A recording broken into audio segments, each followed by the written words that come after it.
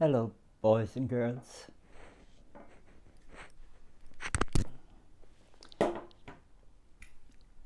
I've been listening to Jethro Tull, Too Old to Rock and Roll, Too Young to Die. Now, by the way, I know the print is black back to front. If you know how to fix that on an iPhone, please let me know in the comments. I can't figure it out. But it's a wet day here in Dublin, and I don't have a car. I don't use public transport. I go everywhere on a bike, and we've had a few days of really heavy rain, so I don't go out. But oh yes, and I've been playing my records, Too Old to Rock and Roll, with a new turntable I bought. Well, it's a new second-hand turntable. It's a Lynn LP12 from 1985 or mid-80s, with one very, very careful owner. Now it was expensive, but I like my records. Anyhow, oh yes, when I sat down here, I woke up, had my shower, all that sort of stuff, tidied up my flat, went across the road to check out a charity shop, and came back. And when I came back, I had a look at the last video I posted here. Last weekend I was in the city centre, and just by accident I came across a transgender rally, and I was looking at the replies to this video. I always read the replies, but one of them stood out, and this person, they seemed to think that the Jews were responsible for all this transgender extremism. You know, I really don't get this anti-Jewish thing. Yeah.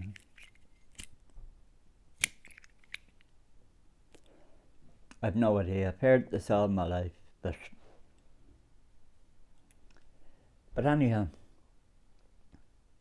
I've been thinking about this and that, as you do, and the situation in Ireland is getting worse by the day. The woke situation, this woke fascism.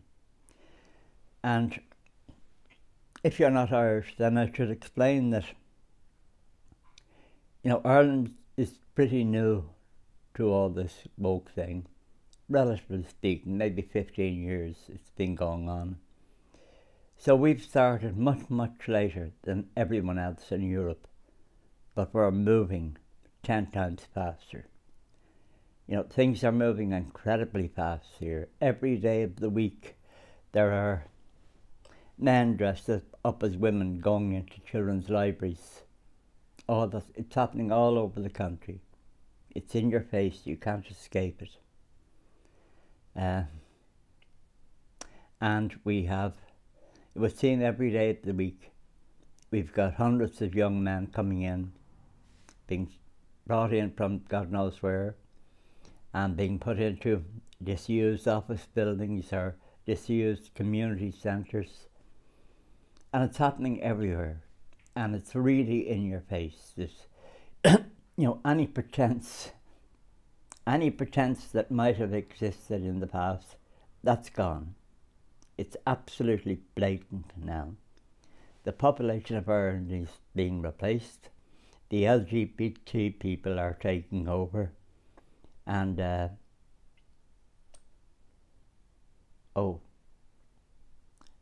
words can't express just how bad things are here. And looking at the situation objectively, you would have to say that Ireland is finished. Now, I'm not being defeatist in saying that. It's just, if you're a sane, rational person and you weren't emotionally involved in any of this, you would have to look at England, Ireland in particular, and say they're finished. They're totally finished. It's only a matter of time before the ultimate collapse. And it won't be a long time. Now, the remarkable thing about the rise of this woke fascism that is absolutely destroying every country in Europe, the remarkable thing about this is that there has been no resistance. If you take England, only 2 people have resisted this in England. One was a man who killed Joe Cox, the Member of Parliament, and the other was a man who went up and he killed someone outside a mosque. But it wasn't any old mosque. This was, I've forgotten, but this was a jihadi mosque. This was a mosque in which, there have been several people killed in England by jihadis, and most of them linked to this mosque. So, but apart from those 2 people, nobody in England has raised a finger to stop the destruction of their country. And the same is true in Ireland. Nobody in Ireland. Now, if you're not Irish and you're watching this from abroad, you might be watching various videos and thinking, oh, the Irish are fighting back. No, they're not. No. Everything is going in the wrong direction here, and it's happening at an incredibly fast pace. We have people who call themselves patriots and nationalists, but they're neither. And they call themselves men. They like using that expression, men of Ireland. But they're not men, they're not patriots.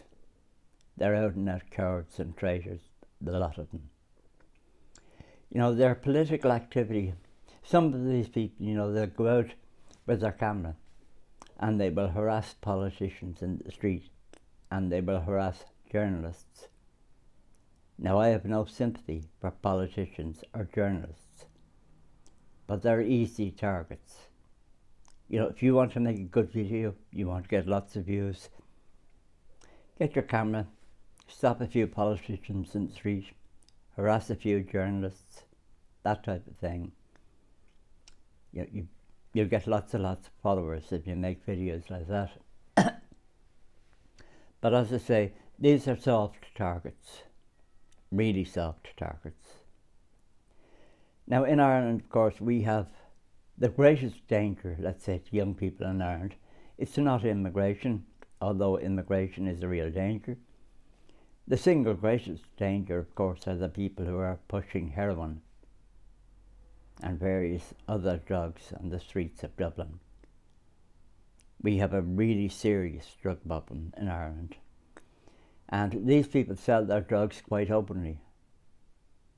Now, of course, you won't find any of our patriots going out and sticking a camera in the face of these heroin dealers. Because, of course, heroin dealers are not soft targets. But as usual, I haven't written any script, I haven't made any notes, so I'm not sure what I'm going to be saying from 1 minute to the next. But the point of this video really is to just make the point that I made in the past. Nobody in Ireland is fighting against this. There is no resistance. Nobody is doing anything. Nobody is lifting a finger. And anyone who tells you they're lying. And these people who call themselves patriots and men of Ireland and all this crap, these are liars. They're parasites. I'll tell you what these people are like. These guys in America, they'll go out and they'll buy a military uniform, and then they'll go online and they'll pick up a few Purple Hearts and maybe a Medal of Valor, and then they take on this persona as a war hero, and they get all the benefits and all the respect. You know those sort of people, those parasites, cowards and cowards and parasites, who they project themselves as heroes at the expense of real heroes, people who died. Well, that's what Irish patriots and nationalists are like. They take this name, patriot or nationalist, and they attach it to themselves. But none of those people, not one single one of those people, has ever done anything patriotic or nationalist. And they have no intentions of doing anything. These people won't even say anything. You know, the patriots of old, they walked out in the public street, they got up on a soapbox, and they incited violence. They called on people to rise up and use physical violence against the British. That's not happening today. And, you know, Ireland was ruled for whatever it was, 800 years by the British. It was oppression, etc., etc. But it was nothing compared to this woke thing. This woke thing is a million times worse. And it's not going to stop. It's going to get worse and worse and worse. And of course, not one single Irish so-called patriot, not one of those has stood up and told the powers that be to stop. You know, if somebody's causing you trouble, if somebody's seriously interfering with your life in a bad way, what do? Well, you tell them to stop. And you tell them in such a manner that there is an implied threat. And if you consider it necessary, you make an explicit threat. You say, don't do that again, or else. Not one single Irish man or patriot is even prepared to do that. Not one. These people are cowards and they're parasites. And of course, most of them are racists. I mean, not in the modern sense, I mean in the old-fashioned sense. Most of these people, they don't like black people. They don't like foreigners generally. And, you know, on Twitter and all that, every so often they forget themselves and they make these little comments, nasty comments. And myself, for instance, I have a Twitter account because I'm interested in boxing, female boxing, and Twitter is the best way to keep in touch with what's going on there. But beyond that, I'm not on Twitter. I don't engage with any of these people because they're toxic. Literally toxic. They're anti-Semites, they're racists, they're bigoted, and they're backward. And they're stupid. They're too stupid to realise that every time they post a comment, they're alienating people. They really are. They're sort of nasty people. All of these people on these alternative platforms and that, you know, every so often I'll go onto Twitter or an alternative platform just to see what's going on, and it's off-putting. You know, it's nasty stuff. But they're very good at these people at stopping people in the street and shoving a camera in their face. And a lot of them now, they're going into libraries, you know, where these transgender people are. They're going into libraries with their live cameras. But of course, all of these things are soft targets. And it's going to carry on anyhow. We're going to have more and more and more transgender people going into libraries. We are going to have more and more immigration. Shoving cameras in people's faces is not going to change that. But you see, you can go out with your camera and you can pretend you're doing something, that you're standing up for Ireland, that you're offering leadership or something. But, well, I'm rambling on as I usually do. But I despise these people. I despise people who call themselves Irish nationalists and patriots. I absolutely despise them. All my life I've been listening to these people talking about how we fought the British. You know, the truth is these people have never fought anyone. They haven't got the moral courage to stand up and tell the woke fascists running our country to stop or else. They're doing nothing. Absolutely nothing. So don't be taken in by these people. These people are cowards, but it's not just in Ireland, it's all across Europe. You know, you look at the destruction of Europe, the absolute total destruction, and nobody is fighting against it. Nobody. Because, and I'll give you my own opinion in this situation in plain English. There is no peaceful way of stopping this. None. There is no peaceful way for one simple reason. We don't live in democratic societies anymore. It is impossible in Ireland, England and most of Europe now. It is impossible to engage meaningfully in any form of political resistance to this. It's just not possible. You know, if I went out tomorrow to book a hotel because I was concerned about racism and I wanted or immigration and I wanted to hold a meeting, no sooner would I have booked the hall than these woke fascists would be threatening the hotel owner, that sort of thing. Even a basic thing like that you can't do now. Normal political activity in Ireland now is impossible. It's absolutely impossible. And of course we have no media anymore.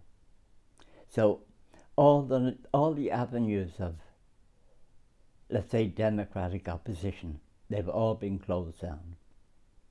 And the woke fascists who are running Ireland, and every aspect of it, you know, the political end of it, the media, academia, industry, all the cultural bodies, the sporting bodies, all of these people now are totally woke. And they are not going to stop destroying our country. That's just a simple fact.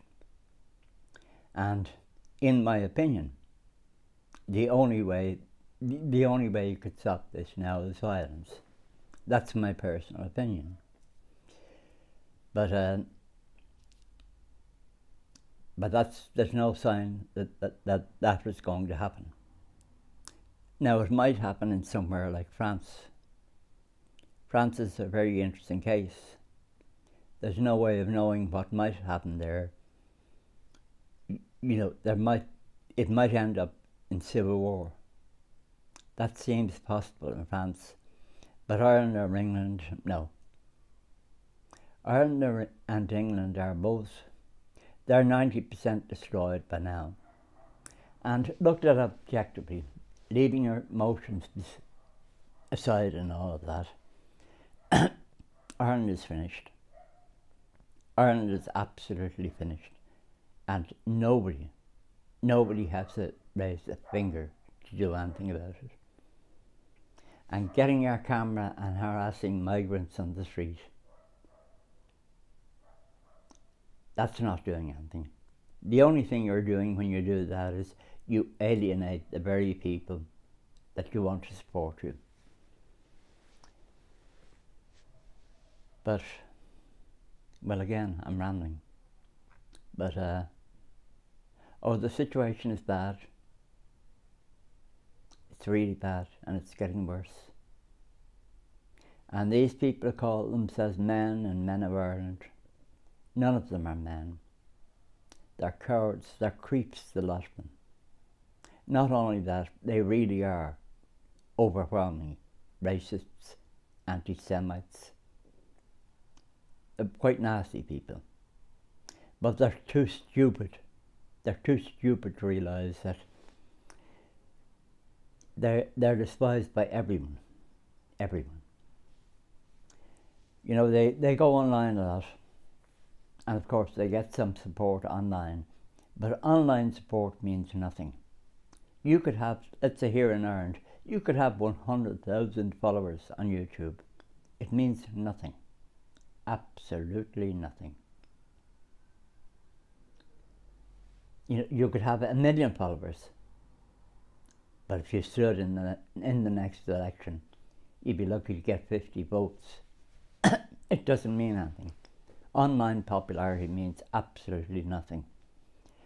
And of course, all these people who support you online, 99.9% those people, they won't even turn out to a local protest on a nice sunny day.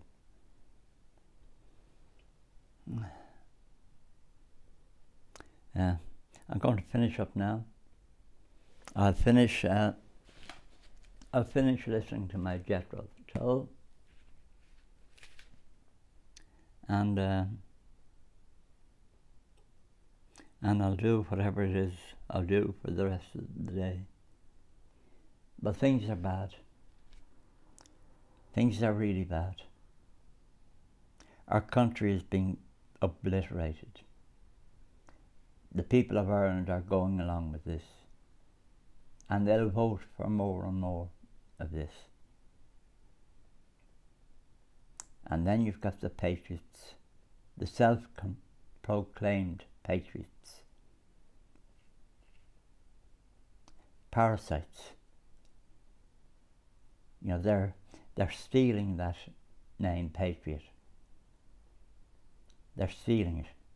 They have no moral right to use a name like that.